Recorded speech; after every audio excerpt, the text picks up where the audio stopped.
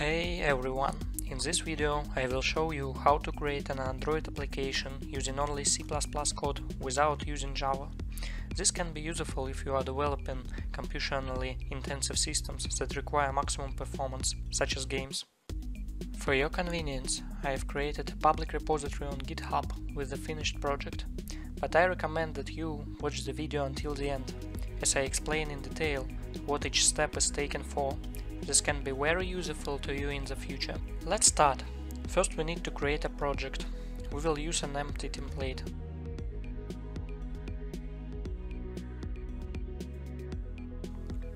The most voluminous step will be filling out the Android manifest.xml, so let's start with it. We need to add the Android hascode equal false parameter to the application tag, so that the program doesn't try to run modules that will not be used in the application. This will help speed up startup and avoid runtime errors. If you plan to publish your application on any resources, then I recommend setting the latest version in the target API parameter, since this is a common requirement, but this step is optional.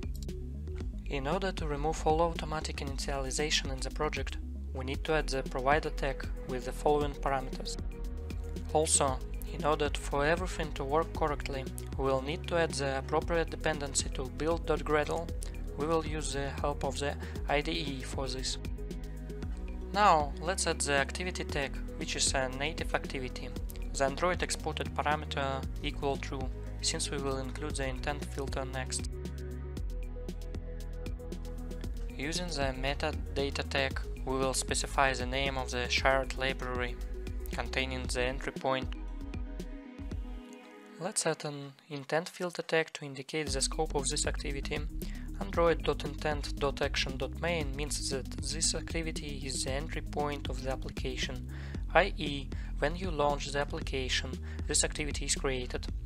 Android.intent.category.launcher means it should appear in the launcher as a top-level application. Now let's go to the build.gradle file, which is located in the app folder.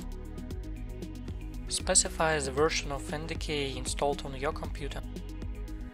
Specify the latest version of Compile SDK and Target SDK.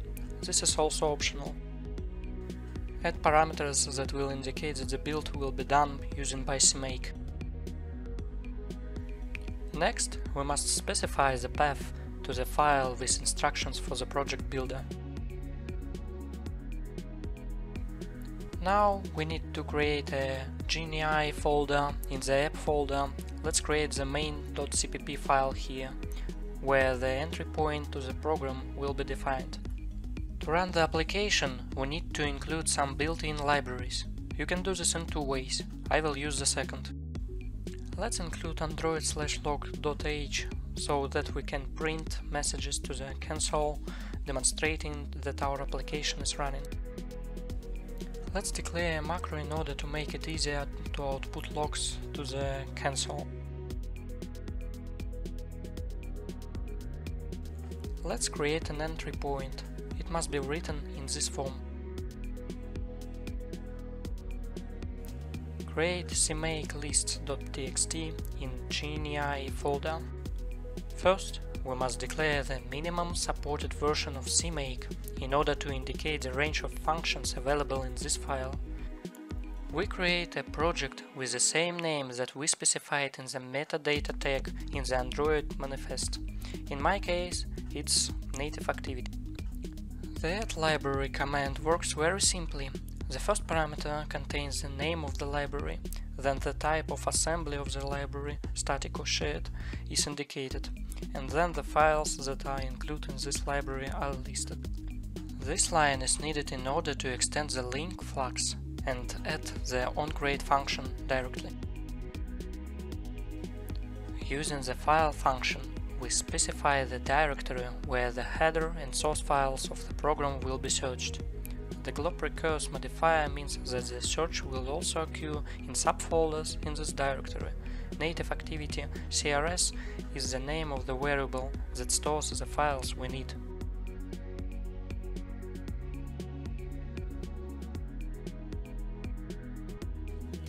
target include directories specifies include directories to use when compiling a given target.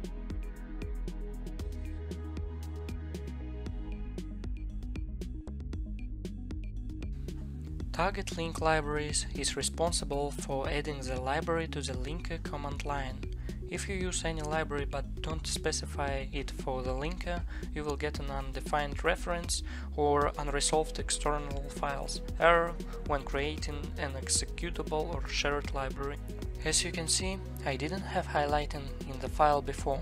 To fix this bug and the project show your file, select File in the top panel, then add cplusplus to model, and then specify the path to your cmake list.txt file. We forgot to add a comma. Let's try to run again.